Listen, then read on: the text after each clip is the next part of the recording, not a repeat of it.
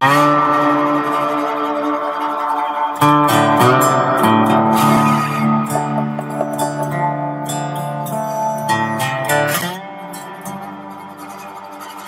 everybody. We have released the 2019 edition of CoinManage. Right now we have the USA and the deluxe versions out. We'll have the Canada and UK version out in the next week or two.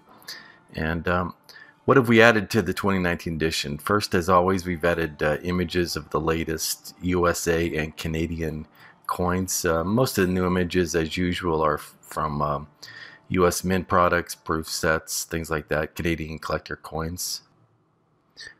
We have introduced what I think is a very useful new report to the program. It's basically a list of coins that you own sorted by value. So you're going to see your most valuable coins first. And the way you run that is, if you want to run it for all your coins in your inventory, you just select reporting, and then it's going to be under coins owned most valuable first. And as you can see here, it shows the listing of all your coins. And the right-hand most column is the value, and it's sorting in descending order, so your most valuable coins show up first. Now, you don't have to run this coin on your entire inventory. What you can do is, like all reports, they're context sensitive. So let's say I've got two collections here, one for client, one for myself, and I just want to run the report on my client's collection. What I can do is right mouse click, select output report using, and again, select coins owned most valuable first, and it's just going to show the coins in the client's collection. Now, speaking of context sensitivity, we've always had a Bullion Coins report and Bullion summary, and what we've done is we've made those context sensitive as well. So what you can do now is right mouse click, select output report using, and you're going to see the Bullion Coins and the Bullion summary. And they're just going to show the summary as always, just for the currently selected collection, country. It goes down to the type level.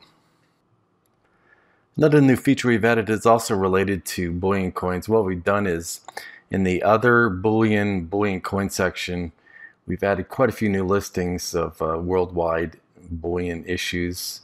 For example, Chinese pandas, Krugerrands, Mexico 50 peso gold coins. So let's see if we get a stash of 20 Mexico 50 peso gold coins, which would be great. You can just go ahead and just manually enter the quantity, 20, and select Bullion value. Each one is going to be worth 15.45. Hit apply. They've been added to the inventory. And let's see, we've got some Krugerrands, half an ounce of gold. We got 3 of those. 4 of those. Click OK, and as you can see, it's a very quick way to inventory all your Bullion coins from all over the world. So I've given you a couple of new features in the 2019 edition. We've also made quite a few other smaller changes. For example, we got a new version of the report designer, and it's going to generate your reports about 20%, up to 20% faster. The report designer will start up faster if you're editing reports. And another feature customers were asking for is, when you're installing the program, you can now select which folder and drive the stock images are going to appear on. Before, it would always show up on your default drive, which is usually your C drive. And we now support scanning PCGS slab barcodes with a plus grade, for example, MS66 plus. There's some other bug fixes and things like that as well. Okay, thank you very much for watching. Take care and goodbye.